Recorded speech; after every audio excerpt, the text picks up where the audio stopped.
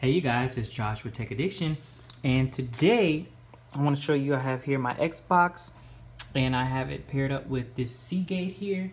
I didn't want to do an unboxing, so I'm just going to show you the box really quickly,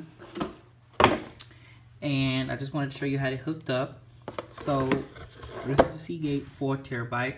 I got it for I think 76 bucks because I had a $45 Target gift card that I got from my family, and wow, there it is in all its glory, hooked up to the Xbox. So now, right now the Xbox is asking me, do I want to format this storage device? And we will go ahead and hit yes. So let's hit OK, hit the A. And it's gonna ask me to basically make a name for it. So I'm gonna name it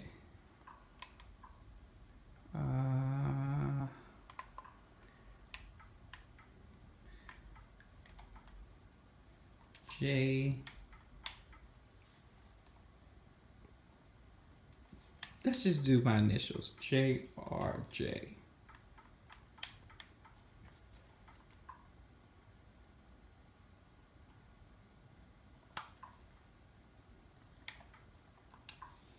JRJ, external,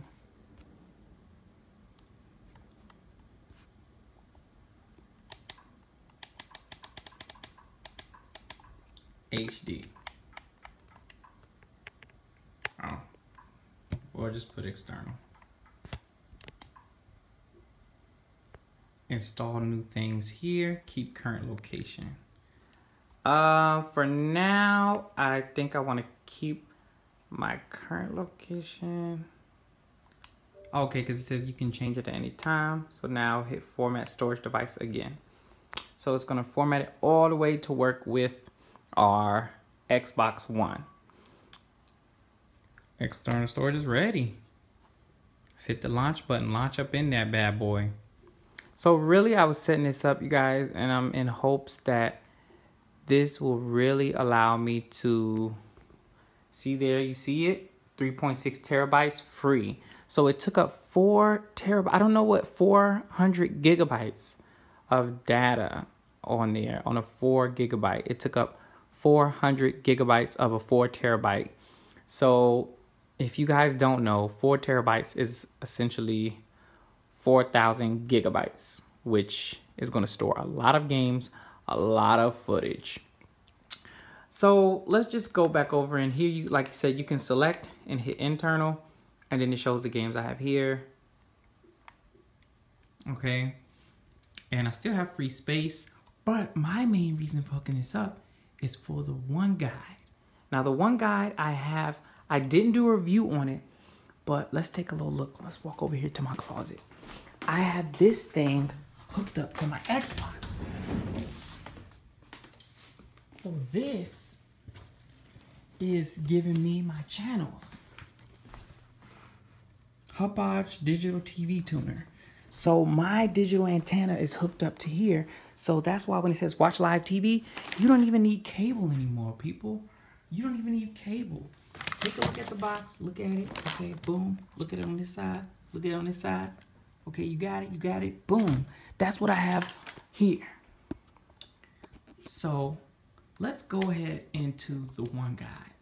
And rumors were speculating around, you can record your live shows, but you need the external hard drive connected. I'm going to see if the rumors were true, if it's working now, and let's see. Will it allow me to record my show? I don't think so, but I hope so. The thing is, updates are steadily coming out, but Xbox did say that would be one of them. And nope, don't see anything.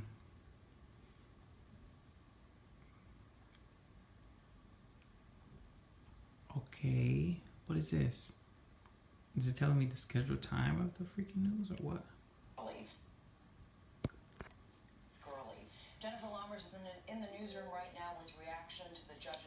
Wow, so you guys, you still cannot record. So I'm sad. I thought it was gonna have some settings here that allowed me to record. These all my channels have 63 channels. Wow. All of that space cannot record. So this is just a little bit of update on my Xbox. And let's just go back to the TV tuner and let you guys look at that. This is just awesome how they have everything set up. No jail time for former NYPD officer Peter.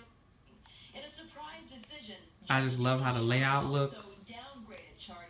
I'm so hoping that that feature comes soon enough, you know, because I'm really loving how it shows what's coming up next. It has the whole TV guide, the whole shebang. It shows you what's trending tonight.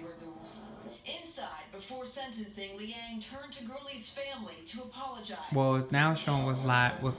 Live tonight. There's nothing on Twitter right now, so let's check back later. But look what's showing what's going to be live trending. It was like November 2014 when Gurley tonight. stepped into a darkened stairway. That's crazy from the live TV. Liang, then a rookie officer, was on patrol with his hand on the trigger. According to investigators, a door slammed shut. Liang's gun went off. The bullet ricocheted. Like, look at that. Gurley in the chest. Xbox has really done a good job with you know, having this. So, you know. But anyways, it's Josh with Tech Addiction. Until the next time, see ya.